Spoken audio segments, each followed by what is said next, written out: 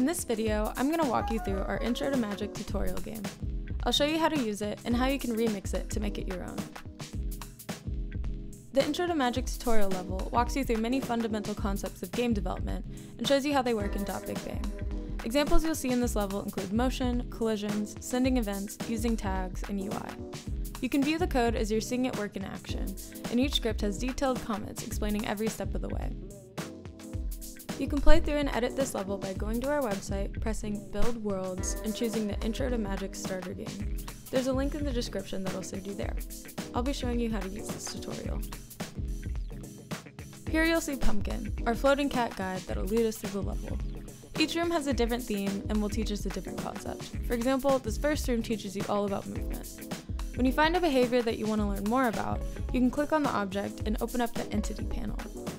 In this room, we can see a floating chair on the left. If we click on the chair and then open up the entity panel, we can see what scripts are attached to this object.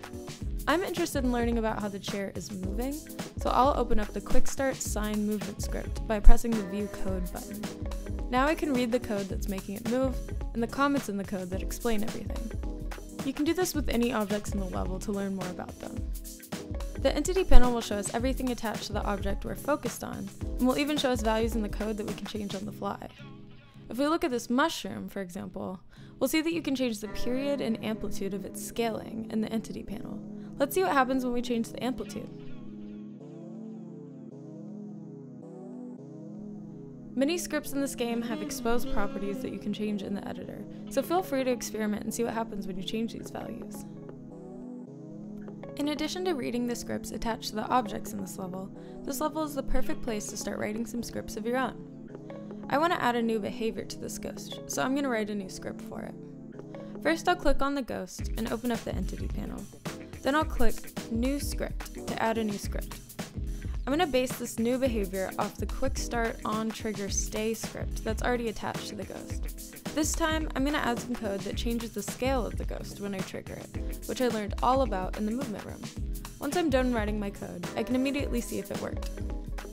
Ta-da! Now my ghost lights up and gets wider when I trigger it.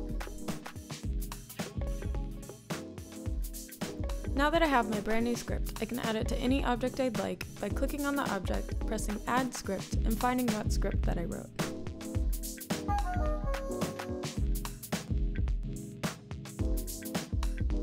After traveling through the level and learning all about collisions, triggers, sending events, using tags, on-screen UI, and more, you'll have a pretty good understanding of the basics of making a game in .Big Bang.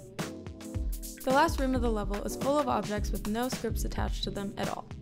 It's the perfect place to experiment with scripts you've seen in this game, or to write new scripts of your own. Just click on any of the objects and add scripts as you like.